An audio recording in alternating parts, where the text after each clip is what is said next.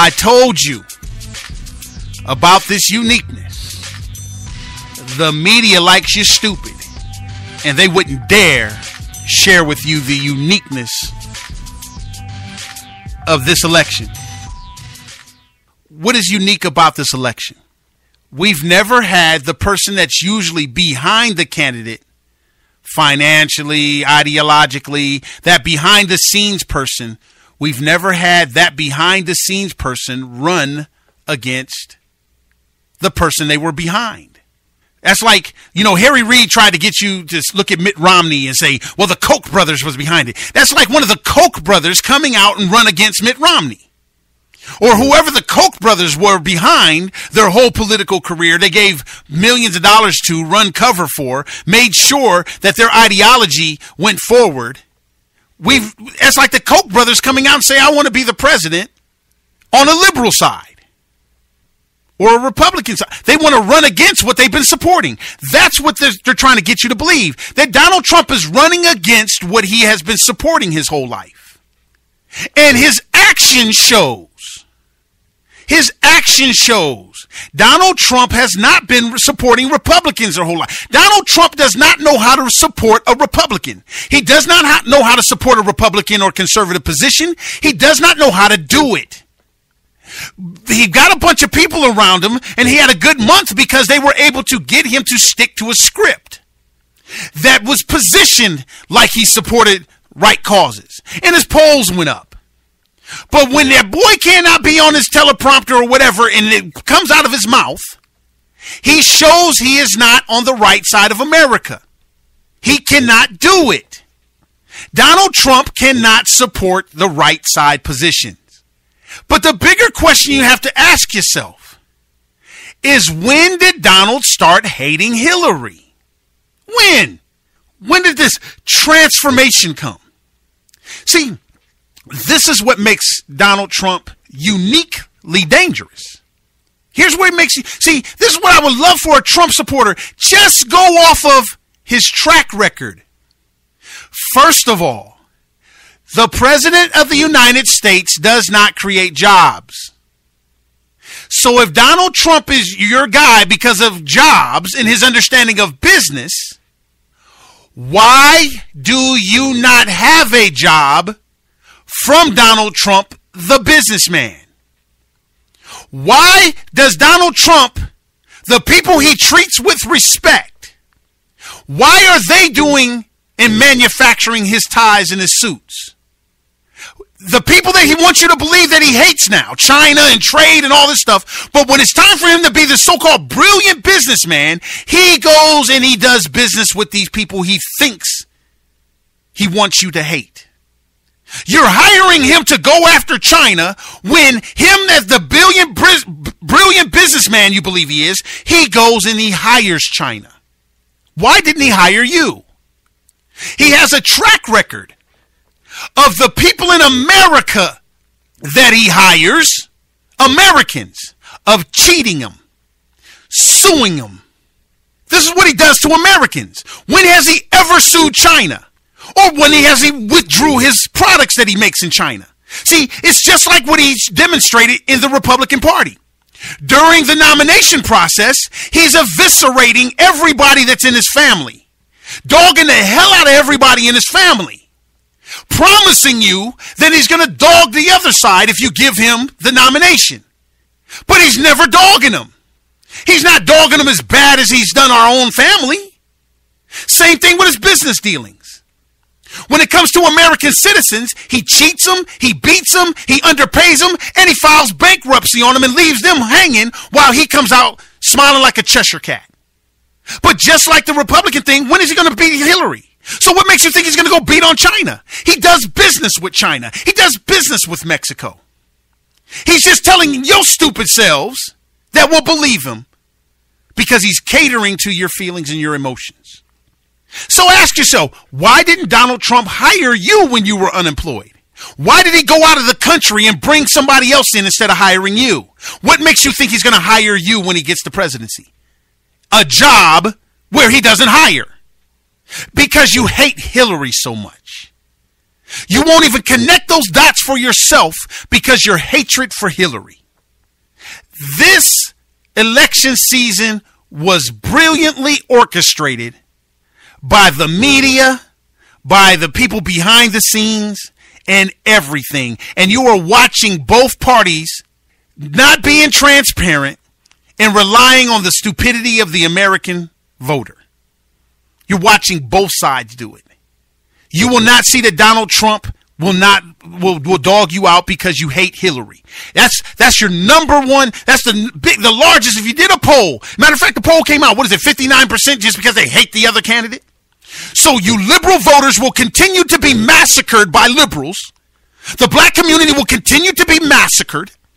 The homosexual community will continue to be massacred.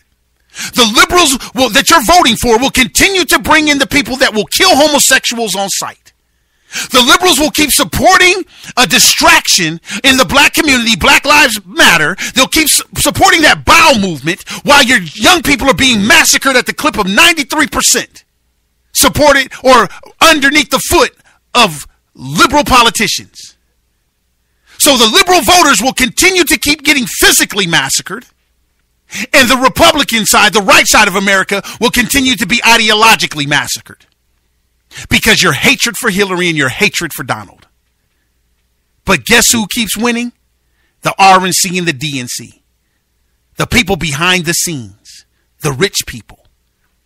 The media has showed they have no interest in we the people on both sides. So-called conservative media icons are pushing somebody who's been liberal his whole life and will not let you know that Donald Trump was the one behind Hillary Clinton. They won't tell you that. Why won't Sean Hannity and them tell you that? Because they have a plan to continue to bilk you out of millions and billions of dollars because you're emotionally listening to these people because you're starvation for conservatism. You got to have a conservative talking point versus a conservative walking point. And then when it all boils down to it, everybody that you've trusted has sold you out for Donald. And I'm going to get into this later with Lita Whitener when she comes on the show. How much we are continue to sell ourselves out. See, you feel cool because you can blame Hillary for the demise of our country. You can blame Donald for the demise of our country. See, so you feel good. You feel good that you have somebody to blame. But when it all boils down to it, the only ones that have to blame for the demise of this country is we the people. This country was built for us, by us, so we're the only ones that can tear it down. If we function endowed by our Creator, then that means we'll never take a personality over a principle if we function there. But why don't we? Donald Trump is a popular person firing people. Firing Americans. Don't do what I say, I fire you. But it's TV. It's not reality. But why he was able to do it so well, if you know anything about reality TV shows popularity or functionality is based on a group of people understanding how personalities come together or conflict. You watch these love and hip hops and all this kind of stuff. These people are artists. Okay, fine. They're not multi-platinum selling artists, but what they do is they put personality conflicts. They're just popular enough to where if they put these two personality conflicts in the room, they'll clash at the right time, at the right moment while the camera is rolling and get you all emotionally tied up on wondering whose hair or whose hair weave is going to get pulled out the fastest. But if you look at the principles behind this mess, it's foolishness. It's something that you should not want your children to partake in. It's something, bullying at an all-time level that you should not want any of your children or your family to function like. And they make a bunch of money off of you, getting you to violate your principles. So here we are, Donald Trump. He violates principles left and right. But guess what? You're not principled. You remember him from TV. And you guess what? So he's popular. You went for a personality versus a principle. Just like Rush and all them guys. You went for personalities versus principles. They became personalities talking principles, but when the push come to shove, they abandoned their principles for money. They're a bunch of old people that have been doing this so long, just like the people in your community, don't know how to let go and trying to figure out a new kind of way to maneuver and manipulate people so they can continue to go further. Instead of retiring, moving on, passing the mantle, passing the baton, they're trying to hang on. And then all these old people, Donald Trump, Roger Ailes, and all of them come together and said, we can get this conglomerate to keep going further. At a strategic time, endorse Donald Trump. Sell out your principles that you have been teaching the American people. Sell them out. Prop him up. Push him forward. Explain him better than he can explain himself. Because people will continue to listen to you because why? They're sheep. They don't know how to think for themselves. They're lazy. They're concerned about their vacations and their timeshares and their 401ks. They don't have time to research. They don't have time to know what principles are. So they'll keep listening to you even though you're selling them out. And now we have a unique election where the number one supporter of the person that you hate is now running against the person that you hate. And the reason why she is there for you to hate was the support of the person running against her. If Donald Trump and people like him never supported Hillary Clinton, she would have failed a long time ago. He supported her through everything he's complaining about. Benghazi, he supported her. Secretary of State messing up, he endorsed her. Running against Barack Obama, he was behind her. If Donald Trump would not have been there, Hillary Clinton would not be here. But now you believe that all of a sudden he hates her. I'd just like to know when that happened. Because I can tell you right now, he's demonstrated he hates us more than he hates her. And he's definitely loving what his family loves. And that's liberalism. I'm Phil Williams.